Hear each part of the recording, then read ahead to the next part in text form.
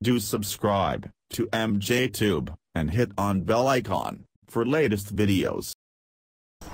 Hey guys, welcome back again. Hope you all are doing well. I'm MJ. In this video, I'll show you how to check CPU performance, RAM performance, and drive space, Ethernet speed in Windows 10 PC or Windows 8 PC. I will show the easy stuff. This is a basic tutorial. You don't need to do any hard work. You don't need to install any app or software. Just right click on your taskbar and then click on Task Manager, and here click on Performance, and you will get all the detail about your RAM, your CPU, your RAM, and your disk, Ethernet speed, all this thing. Okay, these are easiest one.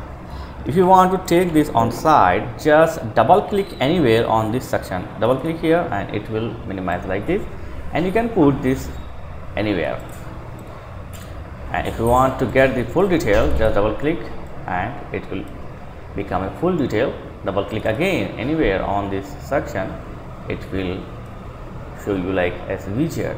That's it. But the only thing is, when you open any other window, it will hide. So you need to click on this to check your recent activities here. That's it.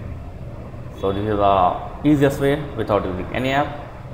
That's it, man. It's very easy, very simple. So thanks for watching. Catch you next video. Please like, share, and subscribe. Thank you very much, guys.